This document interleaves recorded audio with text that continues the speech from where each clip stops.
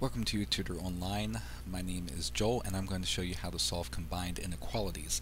This is a quick version of the longer video which you can follow by clicking the link here. This is a combined inequality. It has more than one equal sign. First thing we're going to do is get that x all by itself. I see a negative one, so I'm going to add one to every single piece there. And now the 2 is multiplied with x, so I'm going to divide every single piece by 2. So I get 3 is less than x is less than or equal to 8. That is the simplification, and that is solved. Normally we're going to be asked to put that solution on a number line.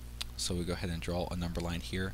We want to make sure we go at least from 3. So I'm going to start at 2, 3, 4, 5, 6, 7, 8, 9, all the way up to at least 8. Whenever we have just a less than sign, and that can be either less than or greater than, in this case it's less than, it's going to be a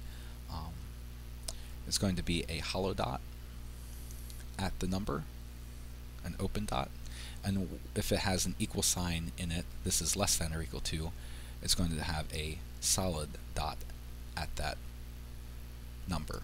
Because this is all one line altogether, 3 is less than x, and also x is less than or equal to 8, then I'm going to connect both of those dots with a shaded line to show that every single number in between those two numbers works.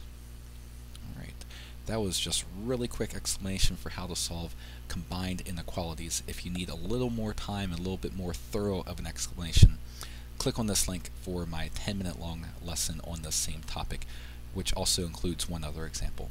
I hope that was helpful for you. Please leave comments with questions, send me an email, or just share this with your friends and classmates and teachers if you found this helpful. Thanks. Happy studying.